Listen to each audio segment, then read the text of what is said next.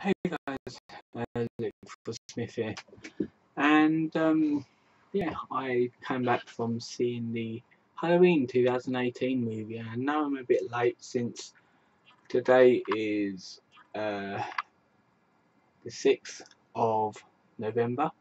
It's almost 11 o'clock at night, so we've got an hour left of today. It wasn't a bad movie.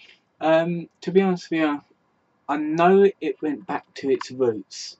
Because I know people like John Carpenter and Jamie Lee Curtis definitely said that it's a film that goes back to the roots of the first Halloween film, which this one is set 40 years after Halloween in 1978.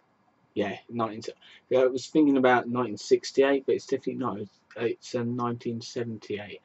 And it's basically set in present day 2018. I'm assuming it's set in present day. Yeah. So yeah, the actual film was not bad. It was quite good. And one of the things that I really liked about it was the actual title screen. Is that pumpkin, like basically a rotted pumpkin coming back to life as like a normal pumpkin. And like the original theme tune and text, like the orange text on the black background. It was actually a nice touch and a throwback to the first one. And yeah, just to say, this one completely ignores the rest of the films. So this one is a direct sequel to the first one. So this one should be number 2. It had some good moments. It had some nice scary moments as well. It's basically the main thing is Laurie Strode is a grandmother now, and it's basically her family and the daughter of her family. So it's like in generations. So you got the daughter, then the mother, and then the grandmother, which is Laurie Strode. So it's like I think, was it 2 generations, three generations there as well. So that's good. And to be honest, I always thought like the one of the family members would have got killed off, like one of the main family members, but it didn't. It actually worked out pretty well in the end.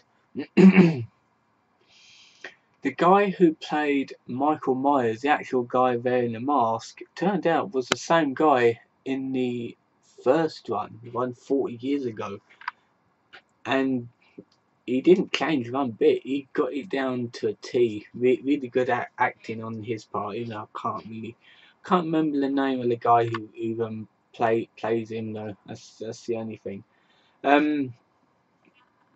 So let's see, a bit of a spoiler here.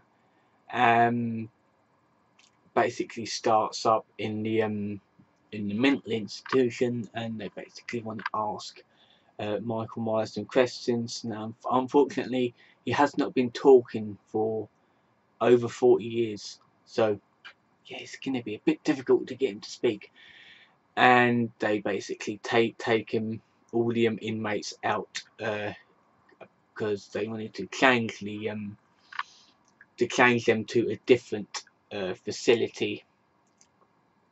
And the bus crashed, tipped over, and Michael Myers escaped, and he basically found a mask and put it on in his typical mechanic run. I don't know, what do they call it? Boiler suits. I call them. Puts on the boiler suit and the mask. Which the mask in this one is really nicely done. I know they couldn't just keep the William Shatner mask, because that would have been a little bit stupid in this one. So they actually done the mask look really aged and cracked more, look really realistic as well. It really fit the character. So that was quite good. Let's see, the actual soundtrack now, the Halloween soundtrack was excellent.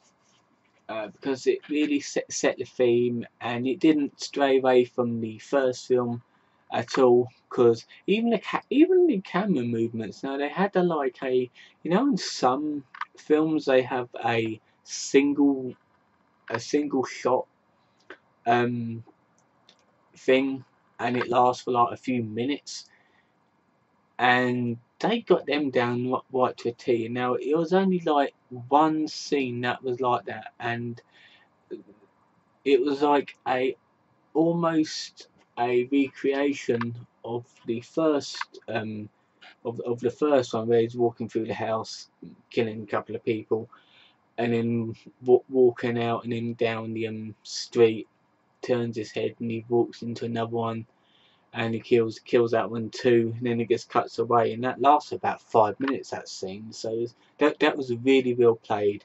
I'm just wondering how many takes that took to actually get it right, but I'm pretty sure it wasn't that many takes.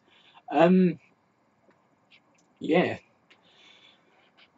I'm not gonna go into too much details, but all I'm saying is, I know it's a bit late for this review, but it will still be out in the cinemas at the minute, so go and see it. It's a really good film, especially like if. And the best thing to do is to watch the first one, then watch this one, because it'll make a bit more sense then. The actual character of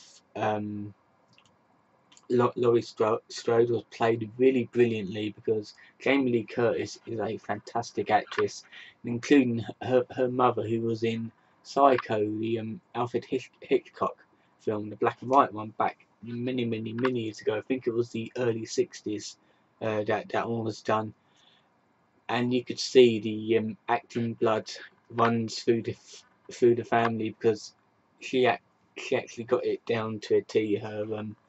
Her character, or Jamie Lee Curtis's character. So yeah, really good acting in it. I didn't mind it at all.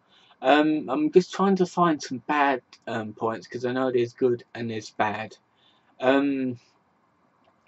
To be honest with you, I can't really find any bad things about it. It was still good.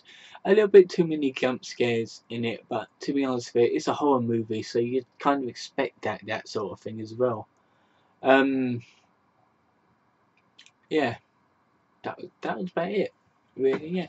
Anyway, this has been the review. I'm going to find out where the location of this video will be put, because I'm using different software. I'm not using the Logitech cam software which come with the camera, or downloaded it. I'm using the camera software that come included with Windows 10, like the application thing. So that should be yeah, that should be alright. And tell me if you see any difference in it, because I can't see any difference. It's just bigger and I can actually see more. So yeah, don't forget to give me a like and subscribe. Really appreciate it. I would have more movie reviews this month, so I've watched this space, and a couple of more bits and pieces as well. So until next time, see you guys.